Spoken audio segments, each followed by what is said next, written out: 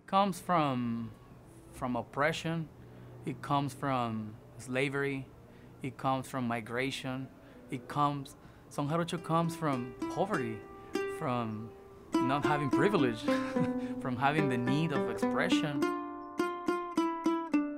My name is César Castro. I'm from Veracruz, Mexico. I grew up there listening to different type of music, but Son Jarocho was the one that just got deeper in me. And that was at the age of 13. At the age of 27, 28, I moved to Los Angeles and I live right now in El Sereno.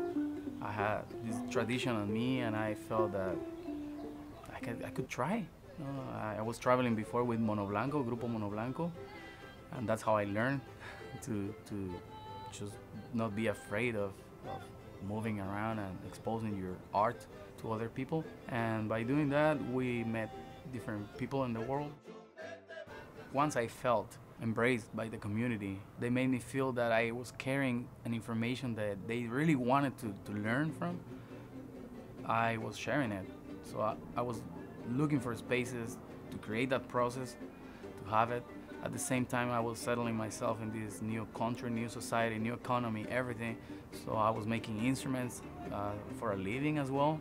Also keeping the prices affordable, because that's what I learned from Veracruz, from Gilberto. Son Jarocho is more than notes, it's more than chords, it's more than one technique, rhythm. It's how you live, how you drive your life. That's another thing that Son Jarocho, with the fandango spirit, that I can offer in every session. Every media that we can take advantage in order to pass on the information or to keep it in archives, that's important to me. Yes, I'm encouraging people to go beyond that. You can take classes online. I do it. I have a podcast, I have videos, but those are to support where your learning process. If you are able to create Son Jarocho, recreate Son Jarocho in one by one, small groups, then when you go to a fandango, you have that capacity, that social skill, no more than the musical. The musical is gonna follow, because once you want to have a deeper conversation, you look for the words, or you learn the words from the other one. But if you don't want to have a deeper conversation, you won't pay attention. You just hear that chattering, but you don't hear the conversation, and you don't know how to add, how to participate, and you bond with other people in a different level, more than being playing next to each other. And then you'll see how that transfers to your music, because Son Jarocho is about interacting. If I can hold a conversation with you, if we can have jokes and have a good time, then most likely is that we can get our instruments and we can play and feel something similar. You know, we can feel good, we're connecting.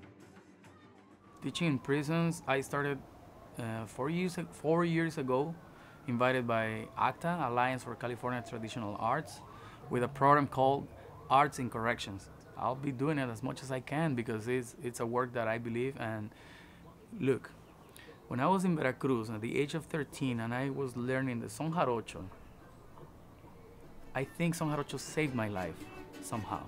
It took me out from doing stupid things on the streets with my friends. Every time I'm in a session with someone teaching the music and they find themselves in a positive wave, you know, and being able to feel better about themselves, and especially in prison when they say, hey, this takes me out of the BS happening in the yard.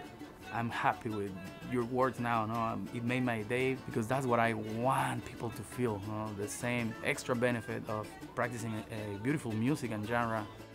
It's something that it's my donation, this is my ¿cómo dicen? Aportación to the Son Jarocho community, to the tradition, of course.